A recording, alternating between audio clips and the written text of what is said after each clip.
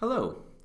Here's a look at some of the powerful features built into every task in Kanbanery.com. Here you can see I'm adding a task by clicking on the Add a New Task button, and I'm going to give it the title Something I Want. This is off the screen right now. Sorry about that. It's in a pop-up window. And so I'll just add that, but now you can see it, and from now on we can work on the task inside this view. I have absolutely all the features turned on. If you want fewer features, any of these things can be turned off if you don't use them. So let's say this is a chore, not a story, and I want it to be done by Paul. It's a very high priority, so I'll give it 2 stars. I'll set the estimate at 8 story points. You can change these values. Sometimes I like to use estimates like small, medium, large, or elephant, horse, dog, whatever you want works. Then you can expand it, and here we can add a description.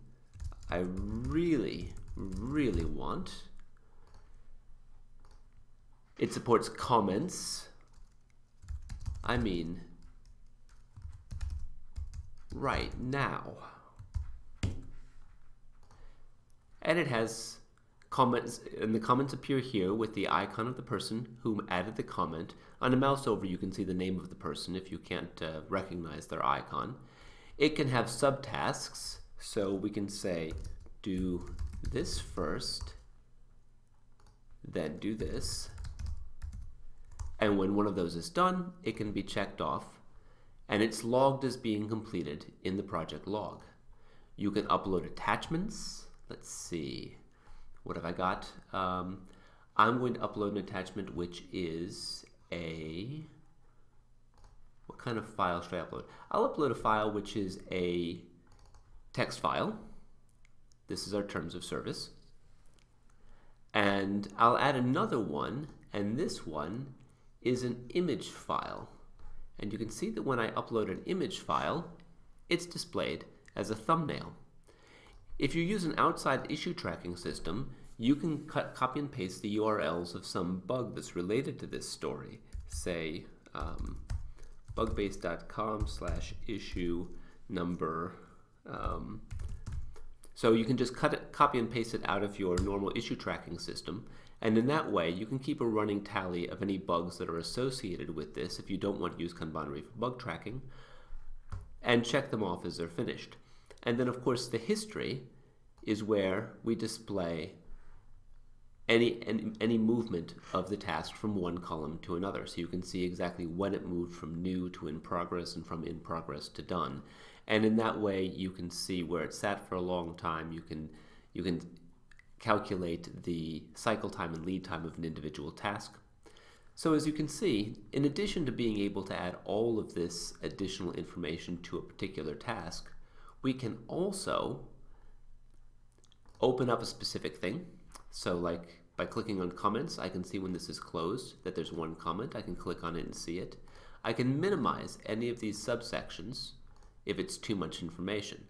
So if I like to keep them minimized, but if I click on comments, you'll see that the comments opens up as expanded so I can see it. Or if I see that there's 2 subtasks, so I click on the subtask icon, I can see the subtasks expanded, and I can shrink them as well. The same is true for file attachments, bugs. If I want to follow this task and get email notifications whenever somebody makes a change to this task, I can follow or unfollow, and this will send me an email whenever anything happens to this task. I can also add a blocker to it. So let's say, for example, that I'm creating a new blocker task,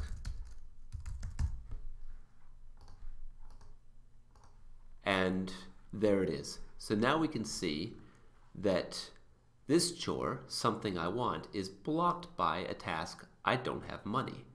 And if you can't find that, of course you can here, but on a crowded board it could be more difficult, then you just click on it and the focus changes to the I have money task, which flashes yellow to help you see exactly which task you're looking for. You can resolve the block with a single click if, for example, the I have money task is now gone.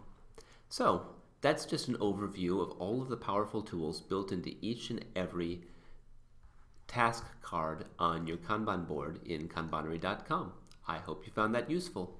Thanks and bye.